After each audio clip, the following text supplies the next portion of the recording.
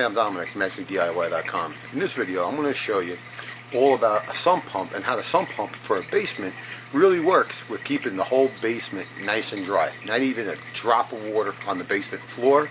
I'm going to show you what the sump pump really does.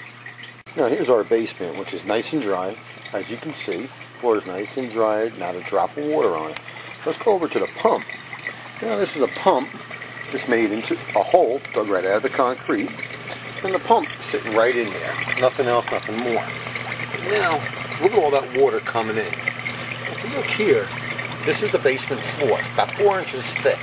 And all we did was cut a hole into the floor and then further down. Of course, this is a piece of plastic, which was the vapor barrier. Then you had your stone right here. The stone is what all this concrete sits on. But we dug it out as we want to make the hole nice and deep. Look at that water coming in. I mean, right now, the pump is pumping that water out as soon as it gets here. But this particular basement floor is about 28 feet by 50 feet. And you figure, yeah, at least 4 inches of stone right there. What the water does, it fills in all around the stone, just like it would on, anywhere else. And that's, it calculates to thousands and thousands of gallons of water that you don't see above this line, which is, again, the basement floor. Now, if this pump wasn't working right now, we would have a serious flooding problem. But this should show you, this water's coming in pretty good. I have it set on manual. I'm going to turn the pump off. Watch how fast this water fills up in here, huh? Look at that. You see that? The water fills up pretty good. We want to go ahead and turn that pump on, because what we don't want to have, this water come up above this line. Once it comes up above this floor, well, then it's all over with. It would just take about 3 minutes to flood this basement out. Then we have to start all over again and dry the floor and so forth.